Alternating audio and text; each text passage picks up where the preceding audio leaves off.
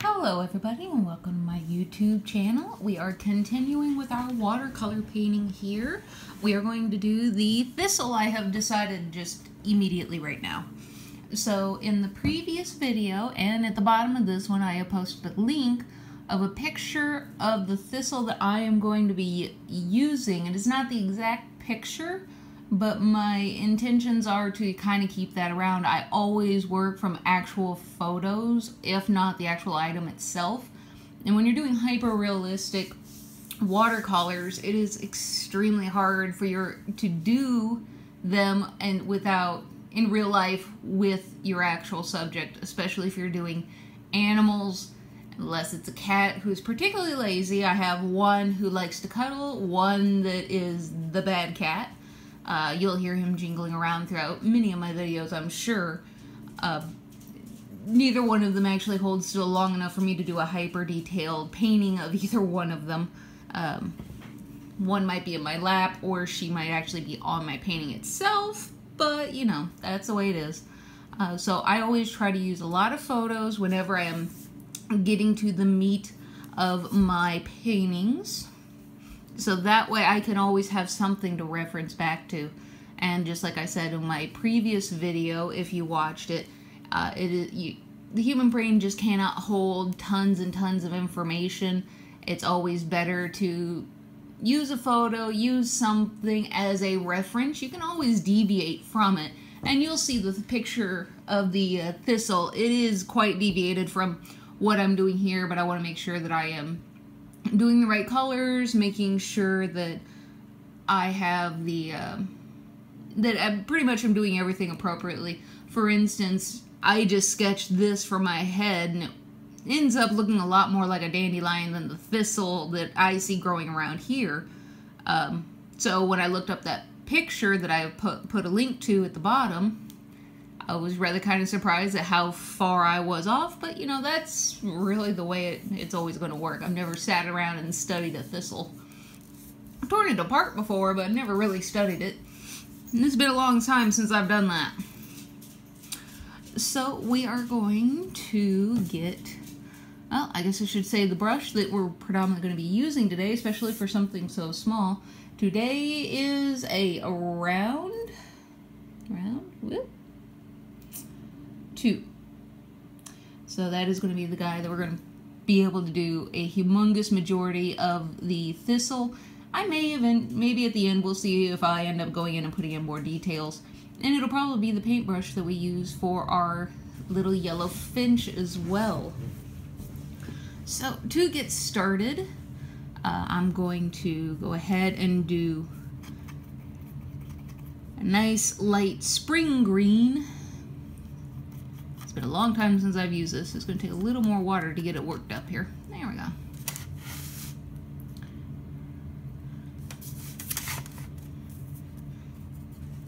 I'm just tapping it over here to make sure it's the consistency that I'm wanting. I want it a little bit more transparent than what I got in this tray here. So I could probably end up just using this whole thing. I'll flip it around here so you can see. There's my green I got going on. Filthy, filthy, dirty tray. There we go, that's a little bit better. And now I'm going to take this kind of golden color beside my green. This is more than likely yellow ochre. There we go. Dirty that green up just a little bit. Make it feel like my thistle's a lot more dry, as opposed to freshly grown and all nice and beautiful and springy. Probably end up there. Now this that I'm painting in, I'm going to pretty much cover the whole guy with this color. What I'm painting in at the moment is all the highlights, just giving them color.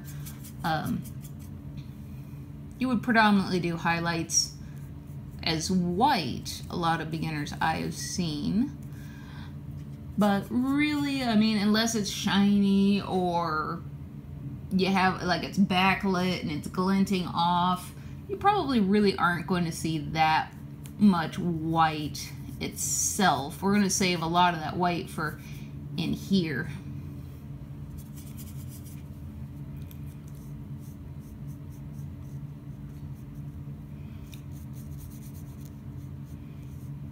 up a little bit of my darker black color, and I just might have to make some more green.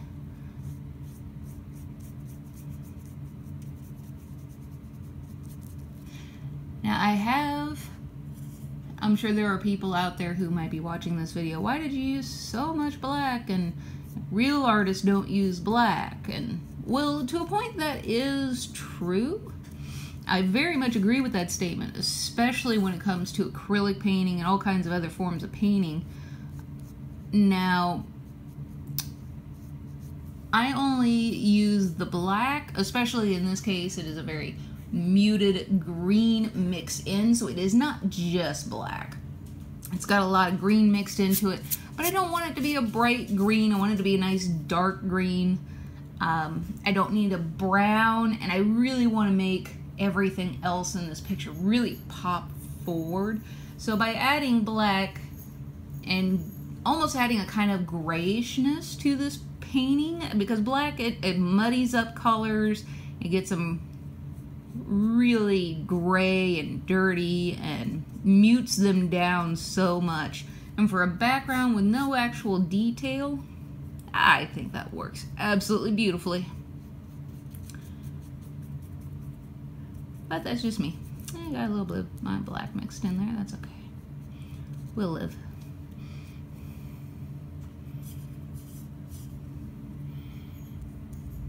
Now, I'm not dipping over here and going over here because I'm not cleaning my brush, and I'm not, I'm just rehydrating it so that way I can get the paint to move along the picture a little more. And marvelous. Now there's some places where I probably got a little bit to fill in, but because we got this nice, not necessarily solid because there are highlights and lowlights in it, but with the almost like hooker green and black combination that I made, it won't take anything to scrub either what I already have down or mixing up. Oh, I got some leftover from yesterday. Just rehydrate that a little bit. Come back in. Yeah. Watered that down, actually. There we go. And then just go back in and fill in a couple spots, and hooray.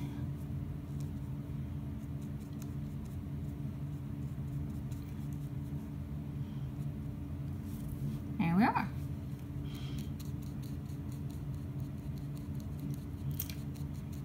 Just get this guy moving a little bit more evenly. There.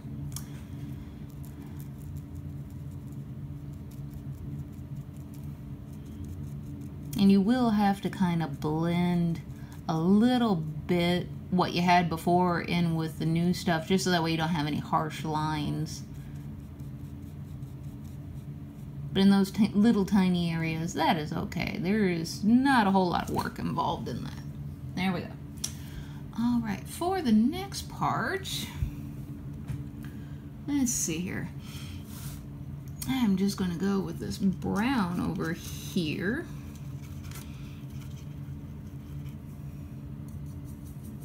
Yeah, that'll work.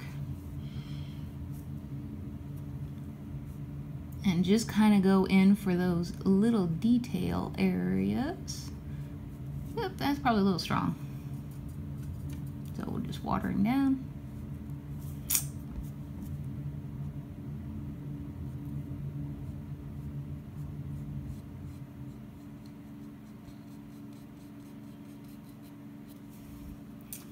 Now let's see here, maybe some more of the green, hooker green that I kind of used for the background. Maybe that'll help a little. Yeah. Nice, lovely, dirty color here. Now the way I am kind of thinking of this painting, the sun's kind of behind and off over here the way I planned to do this. So the underside of my leaves that I got going on,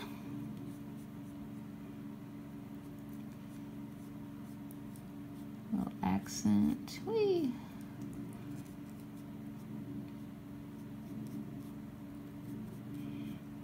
Get some crinkly looking bits in there. The underside of my leaves is where I really intended to do a lot of my shadows and shading, and I got that guy a little twisty.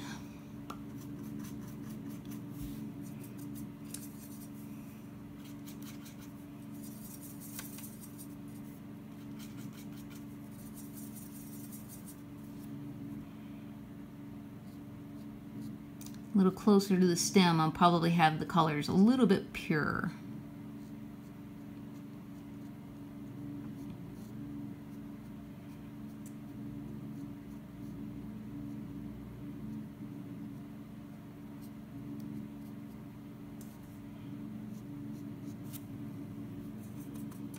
And then I'm going to lighten up the amount of pigment that I have on my brush itself. And sometimes when you accidentally put down too much pigment, the best thing to do is just kind of wipe your brush off. I just used my t-shirt, that's where my brush went. Wiped off the water, wiped off the pigment, so that way I can just use what water and pigment's already down here if I'm not particularly happy with what I got going. And there we go, that looks a lot better. Now I'm not being too super detailed. All these really light areas that you're seeing, that is the green that we originally laid down. I'm just not covering the whole thing. And keep in mind, since I'm kind of got my light source in the back, way back there, the inside of the leaf is what's, well, in this one, the inside of the leaf is going to be where all the darkness is. I'm going to make that just a little bit darker. And then the outside is going to be the lighter area that you're going to be doing on that one. This one, I might have to actually research a picture of more light scenarios for a thistle to make sure that I am painting that correctly. Nah, I want some more brown going on inside there. Come on.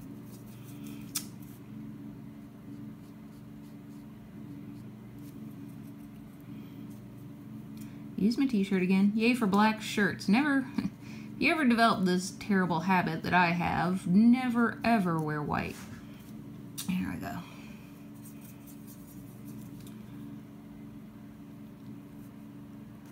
Mix up some more.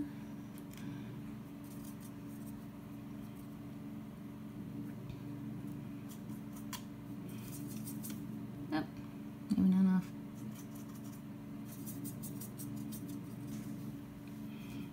Alright, now since the light source is on yonder, I'm probably going to have this one a lot more backlit, the way it's all opened up. So there is my little vein that goes through the middle of the leaf, like most things would actually have. And then I'm probably going to add a lot more water, so that way I got a lot more control. And really kind of make it step by step, getting lighter as it goes out towards the outside of these leaves. And if you are doing this and you don't really like how it's necessarily going for you, well, because we started light and working our way darker, it ain't going to take anything to cover and fix and darken and darken and darken. While you can, on the other hand, do some things to fix maybe what you currently have that may be too dark in some areas. You can always scrub it up, like I was saying earlier, to move pigment around, make sure that there were no lines in there that I didn't want. It is still just very, very hard, especially if you're working with a paper like I'm currently working with. This is a little bit of scrap that I had left over of some 140 pound, and I didn't think about it till after the fact. They're like, man, this color is just not laying like it normally does on the paper for me. Oh, that's why I got 140. Poop. Oh well, can't change it now. I could just stop working on it, but that is not the way I roll. Alright, now let's go from more of this nice dark brown color. Lift enough, come on guys. Yeah.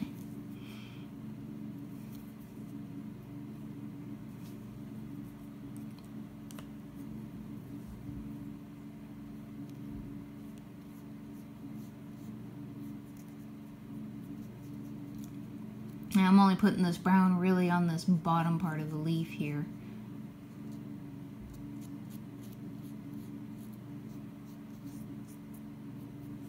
There we are. Okay, now I think the next step, let's see, I'm gonna go and add a little bit more brown to this part.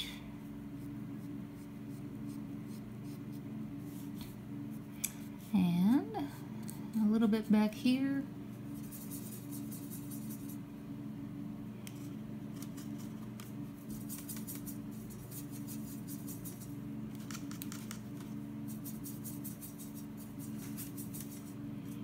I always love mixing up in smaller doses and mix as I need. It might be pretty annoying to other people, I can see that for sure, but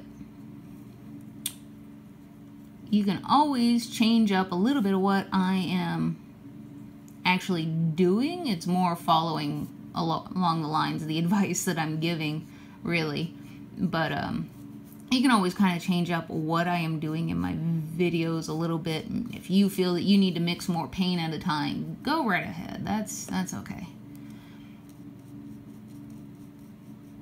Just soften up a little bit what I just put down.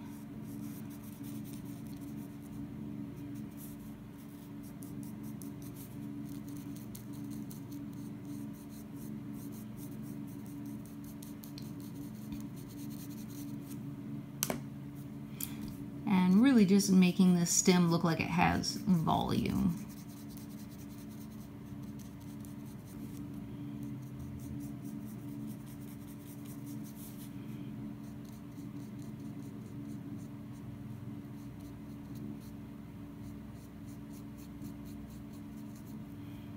And it really didn't do too much touching. And you're probably thinking, well, if the light's in the back but it's above, then shouldn't this all be dark?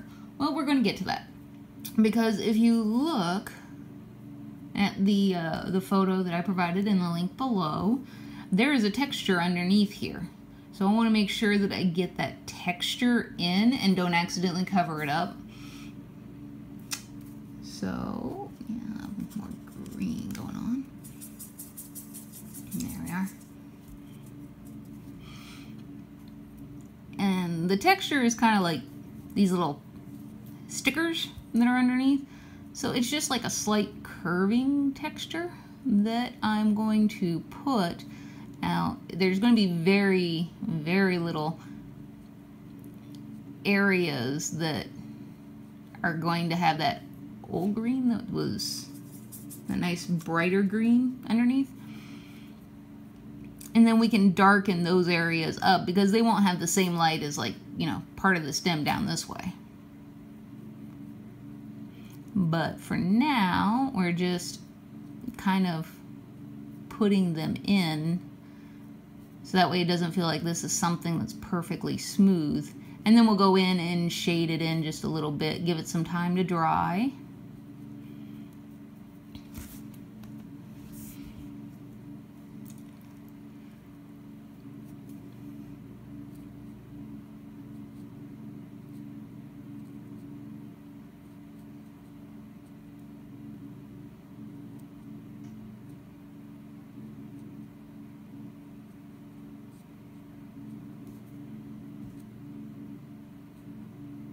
And it is a pretty consistent texture.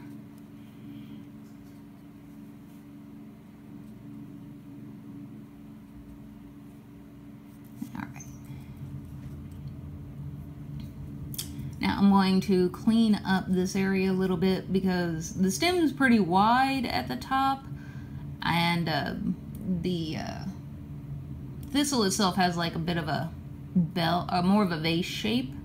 So by bringing this in a little bit and narrowing this down is going to help with the vase shape that I didn't originally paint in.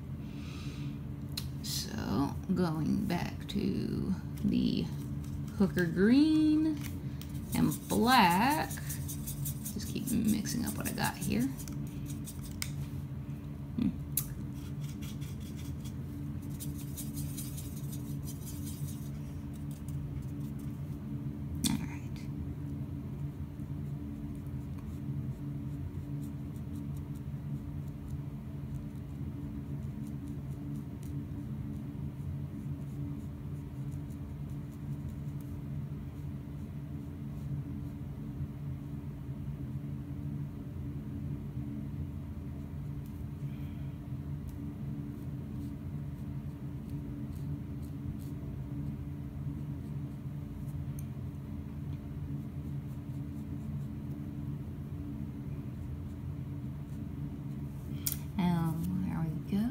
Just smooth out some of those lines that I put in there so it's not too harsh. Blending, blending, blending, blend, blend, blend. There we go. A little better. All right, now I'm just gonna work on this leaf a little bit more. Now that I've kind of thought about it, I think I know what I want to do.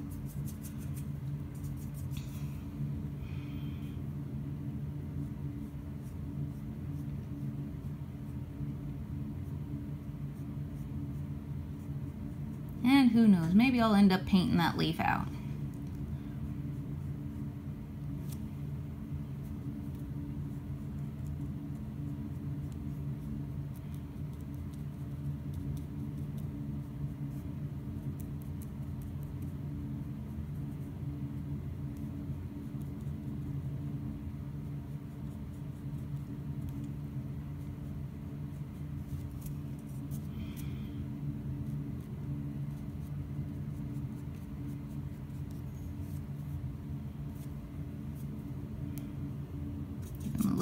Definition.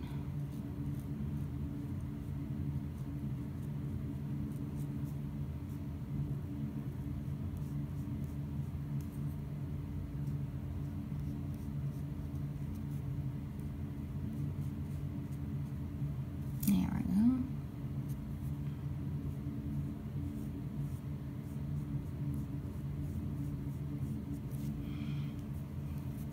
And you can see I accidentally ended up covering up the end of this leaf. But if we go in and we act fast, we can recover and move that fresh pigment off since it did have a few moments to dry. Now we did lose that nice backlit area there, but I can show you how to get that back a little bit later. There we go. All right. Okay, now we can get to the really fun part, I feel. Now, as you may or may not be able to see, we really don't have a purple here, so that means we have to mix it. Now, I always prefer when painting to never buy what it is that I am intending to, you know, if I don't have purple, which actually this might actually be purple, or maybe it's just deep navy blue. Yeah, that's deep navy blue. Or it could be ultramarine blue. I don't have a purple in here. I don't go out and buy a purple.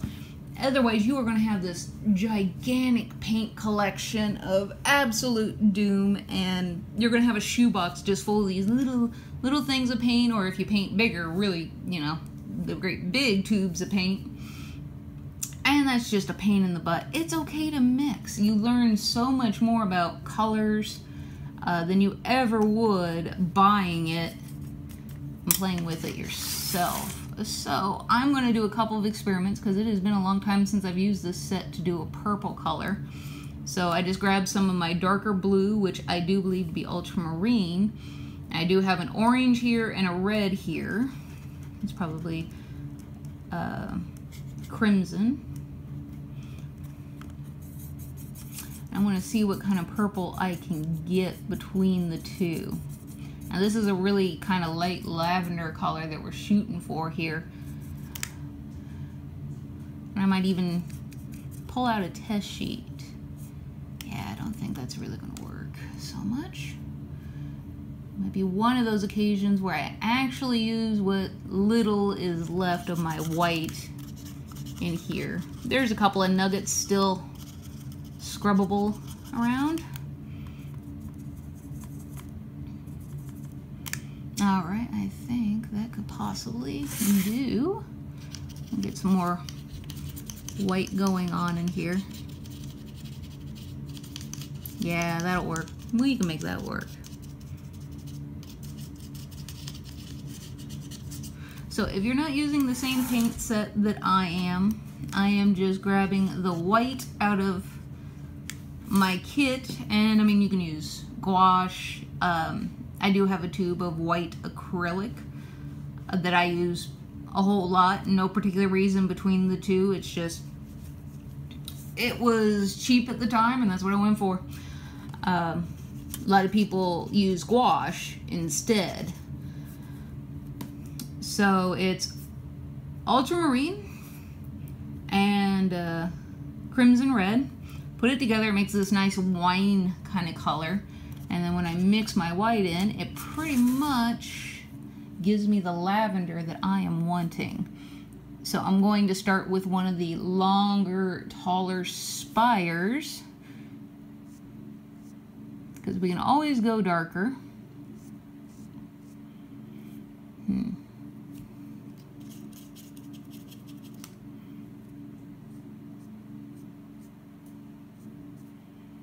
Which it's already about as dark as I'd ever want it to be.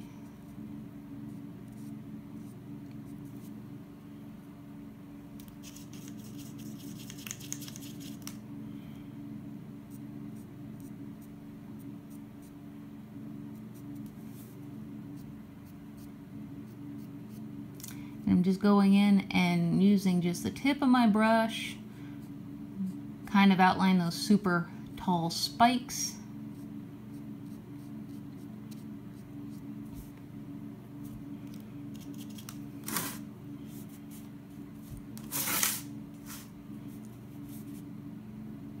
Put my tray on the other side so my arm actually has some place to go here.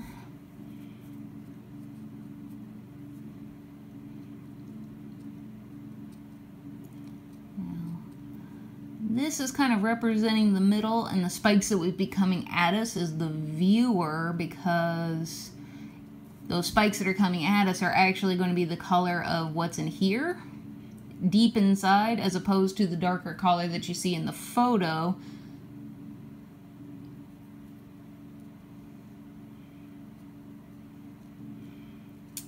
So that'll be representing more the inside of our little thistle bush.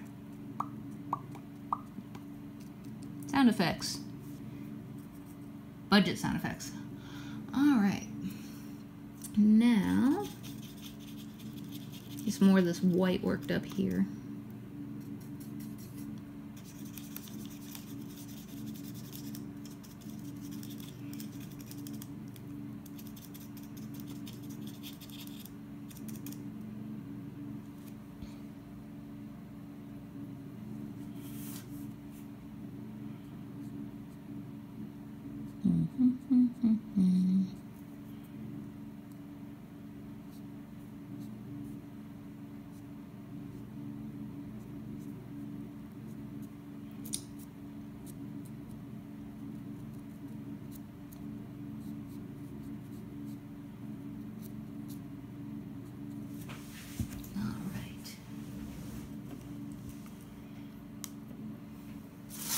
Let's play around a little bit more with what I got going on here.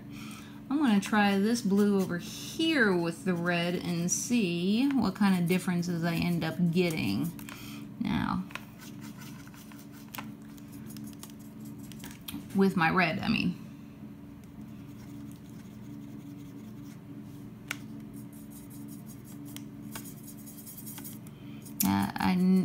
For those of you who've never really done that much painting before,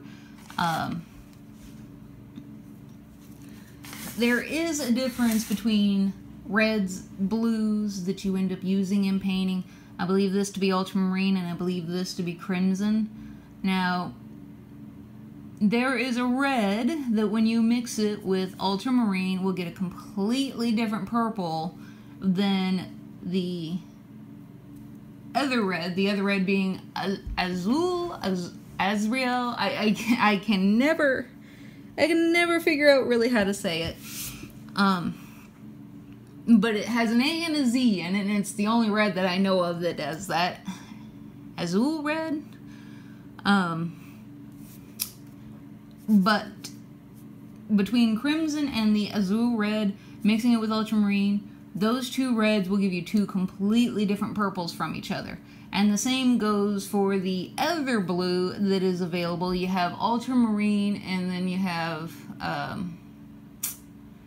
oh, wish I had my chart. It's a blue that I very rarely use. I'll put it in the description down below because I can't think of it and I don't want to waste your time. So you can see the difference between this deep wine red, and it's not because there's more red than purple or blue in it. That's just, you know, the color difference. Even if I did get more red to bring over to that purple, it is still going to be a little bit different than the other red. So let's see here. I think maybe I should go back to what I had just a minute ago.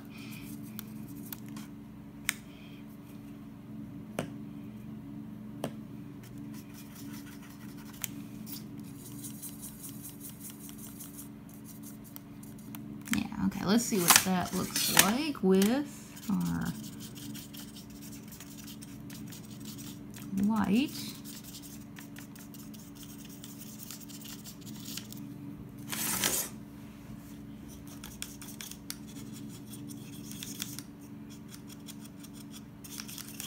Scraping the bottom of the barrel here. Okay. I want this pretty watered down. And I want this area to be really super bright. I don't want it to feel heavy at all compared to what we've already put down.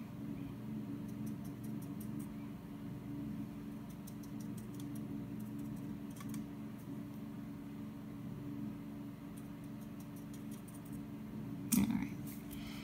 And we're going to just do a couple of little test areas.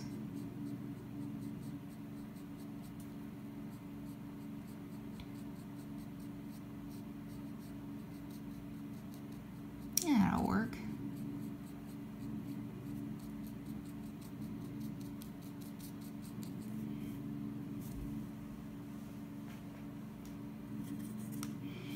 And just filling in the rest of what I got going on here.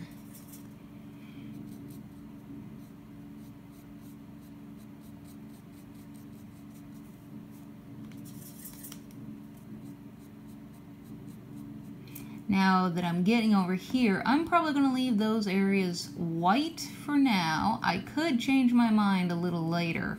And when I mean later, I mean by the time I go and show you guys how to do the bird later. But for now, I'm going to leave that as major highlights. Alright, there. The computer needs to stop falling asleep on me. Okay.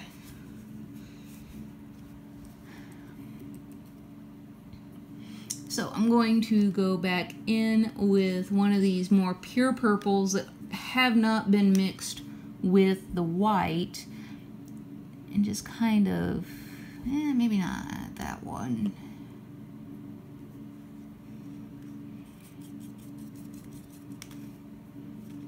Just kind of water one of them down just a little bit, and I might end up just using a lot of both.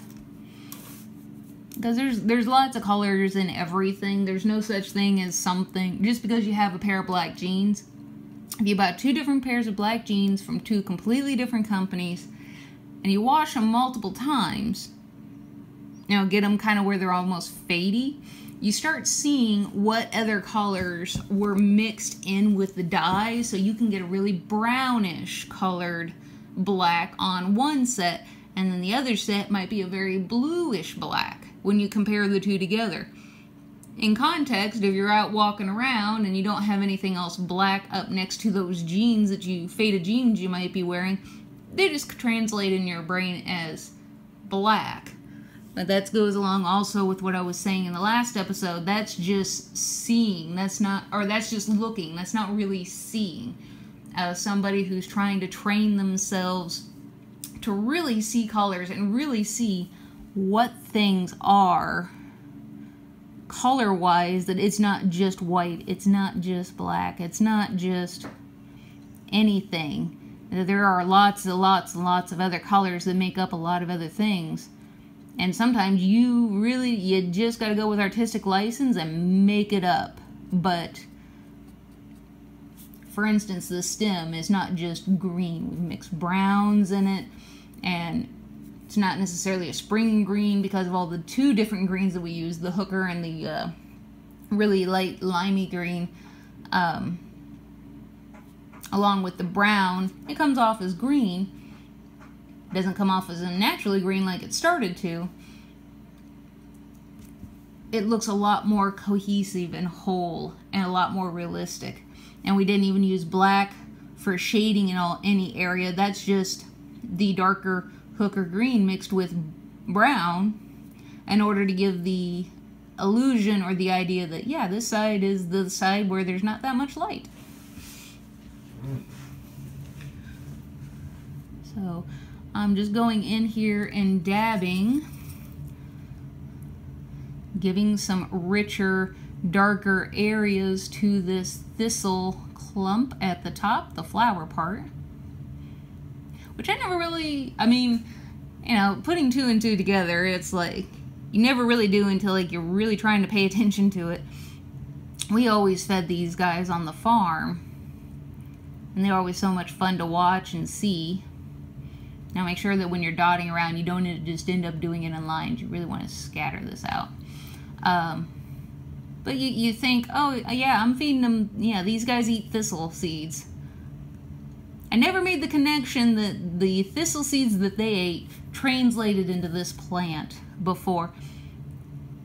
And really, I never really quite realized until I got my own house, which is really stupid farm girl. I was a horse farmer. Well, that's not a farmer, that's just horse person, but it would be a ranch at that point. And my uncle, he farmed the actual land itself, though. But anyway, I never really realized that this particular flowering plant that I always saw out in the fields was that little squat thing that always came out of the thistle seeds that they ate, because I've only ever seen them like yay big before, and my brain never translated, oh, those are the exact same thing. It's just they never got bigger than that tall with, you know, a base bigger than this painting, because all the leaves just coming out, and all those leaves were so huge compared to these little tiny things on top. I don't know. It interests me. Things that apparently I am just not paying attention to, I guess.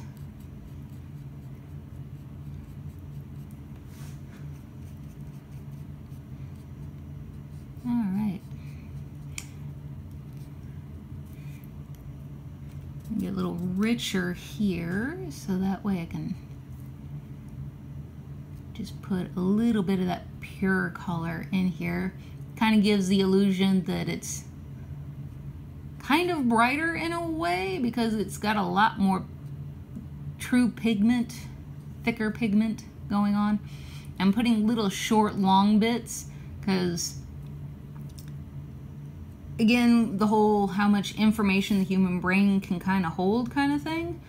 By putting slightly longer bits in here, it ends up translating as the deep in the middle of this flower, the shadowing for our longer pieces that we got going on.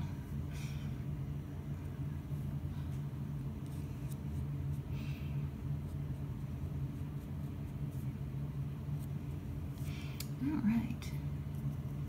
Pretty satisfied with that guy there. Since this part's like a puffball, we really don't have to be too terribly detailed with him. All right, now for the next bit.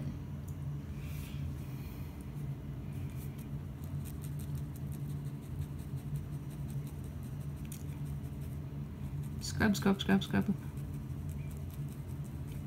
Give this guy more of the shape that I need.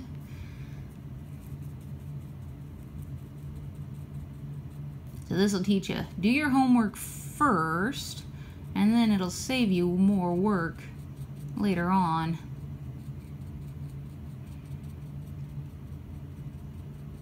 Being the idiot I am, I know what a thistle plant looks like. Apparently I don't. Do my research.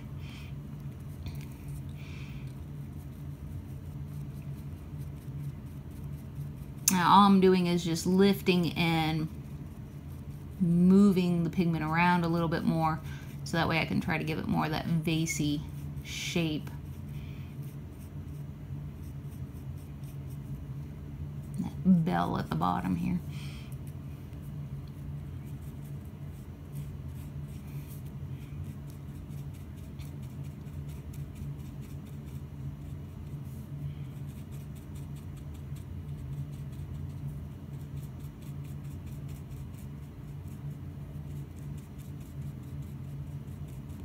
There we go.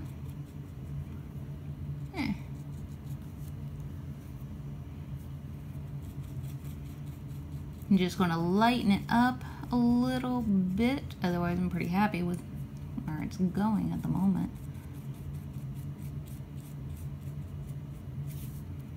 Move this all down out of my way.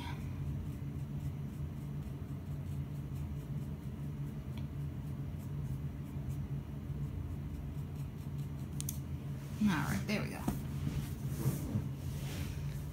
And I could leave it kind of like this, where there's just these little bits here to kind of give the idea that this is not smooth, that there is some sort of texture going on. And there are times when this is all the detail the brain needs to completely fill in, because they're, again, kind of like, you know, the average person, oh, I know what a thistle plant looks like, and just giving these few little light spots is like completely, the human brain will just fill in.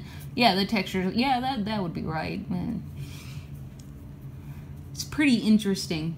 And especially if you go and look at like the old masters and really old portraits, and you'll see lace in those pictures, and you think that is the most awesome, the most detailed.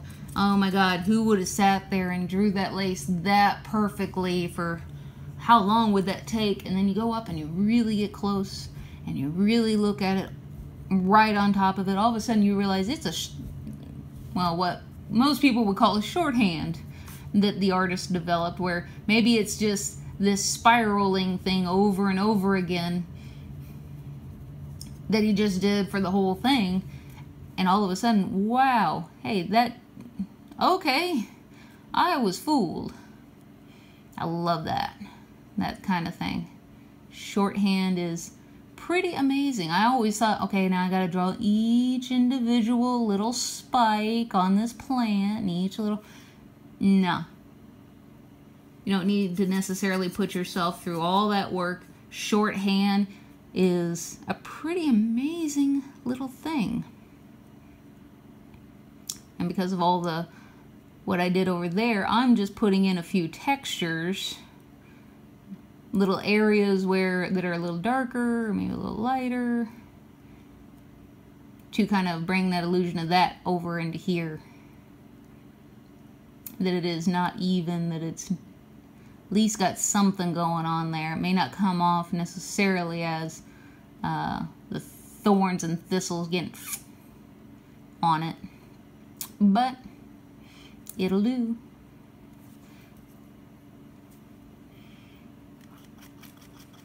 Get some more of that nice yellow ochre and that bright limey green in here.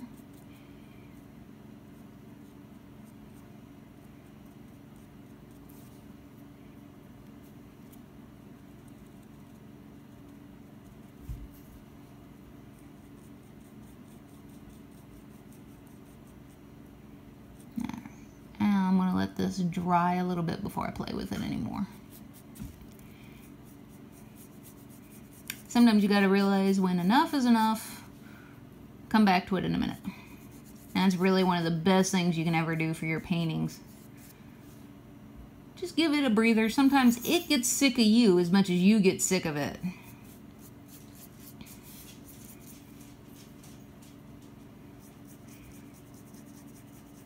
It's just smoothing out some of these areas.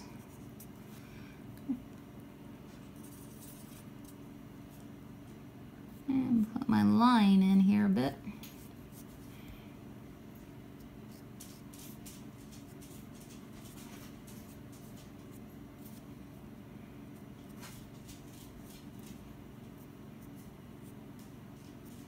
I never fall into the idea that, okay, well, there's, you know, a bit of stem between these two, so straight line. Nah, never really put a straight line in there, otherwise you're going to get something that looks a little kiddish going on. Never feels as organic and flowy.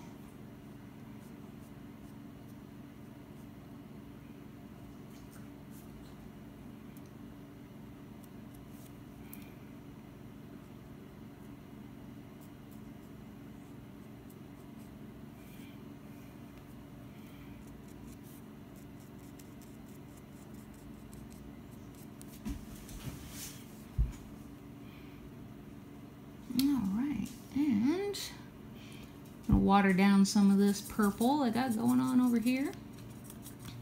Nice and thin.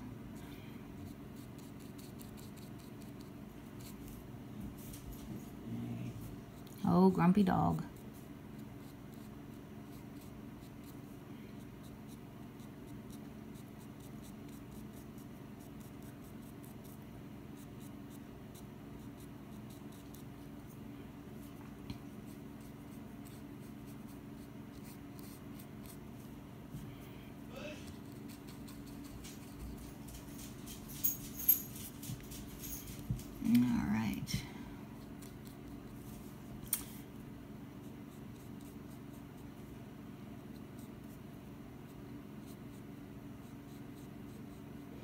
And whenever I end up getting colors mixed in that maybe, you know, like I'm getting some of this background color kind of mixed in with my flower at the moment, I don't really fret about that so much because, I mean, this is such a minor thing, but kind of going along with where a lot of people say, oh, don't put black in your painting because it always looks unnatural, which is true, I feel, up to a point, obviously. But at the same time, to keep it from feeling as unnatural, bringing some of it in and just letting a little touch of it mix in certain places, because you don't, the flower on anything is not going to be perfect.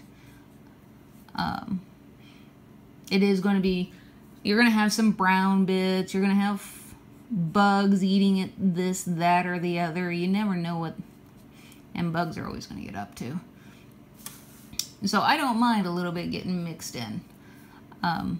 Especially since now it's added a lot of shading to the bottom, and then with the white we left alone up here at the top, really kind of makes it a lot more cohesive. Now, a lot of these areas that I left, I kind of left as places where I was going to put the nice spiky bits of this flower all over the place. Well, I didn't need to go all the way out here, and I probably made some of those areas just quite a bit too big. So now I could go in and paint them the background color and get rid of some of these guys, or just like adding accents.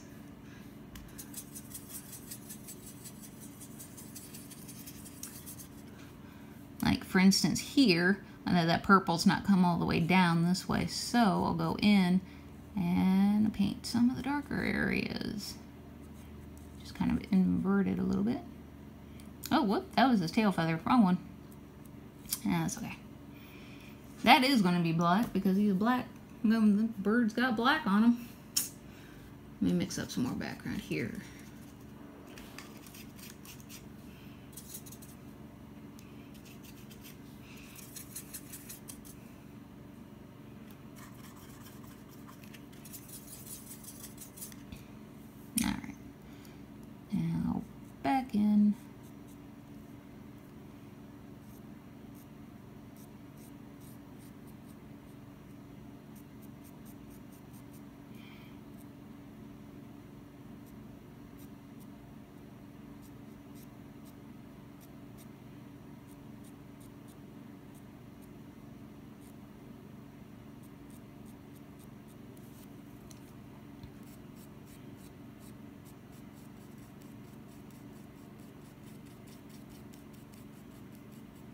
And don't forget to blend in your areas, the lines between your areas, so that way it doesn't just look like, looks like they painted over something. Something else used to be there.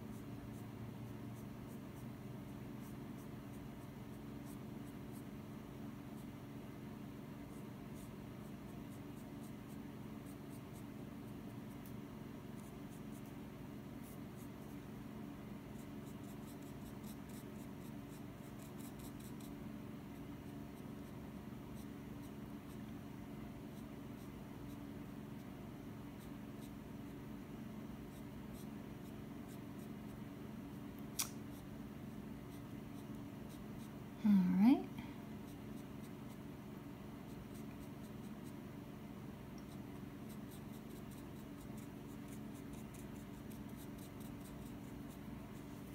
There we go. Now that part is his tail feather, and I accidentally painted in his other tail feather, but it's going to be a little bit darker than that, so we'll just leave those alone for now. That's for the next video. I do plan for this to be a 3-parter. Alright. Well, actually, I'm pretty satisfied with that. I'm probably just going to add a little bit more texture in here. And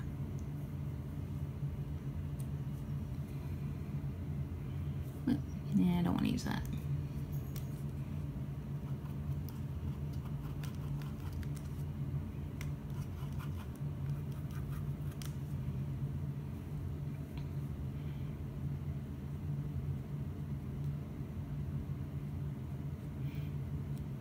Now I am taking the yellow ochre and the spring green here and just making some spiky bits. While it's not going to come off crystal clear or anything, you will see the paint itself kind of laying on top, which will help add to the illusion that we're creating.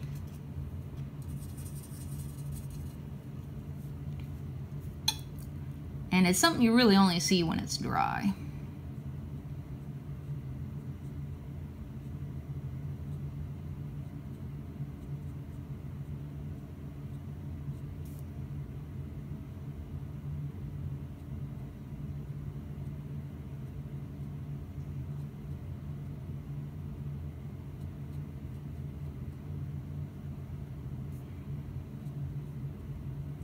Okay. Alright, well, I'm going to stop the video right there. We're looking pretty good. Please like, subscribe, share, leave comments down below of what you would like to see, techniques that you would like shown. Maybe you're needing help with ripples in water or doing actual water with watercolors. Let me know in the comments down below. I love hearing from anybody, and I will make an entire art class just for you. That's why it's art my way. It's art the way the viewer would love to see it or needs help with. I love helping people. And I thank you all for coming and hanging out with me.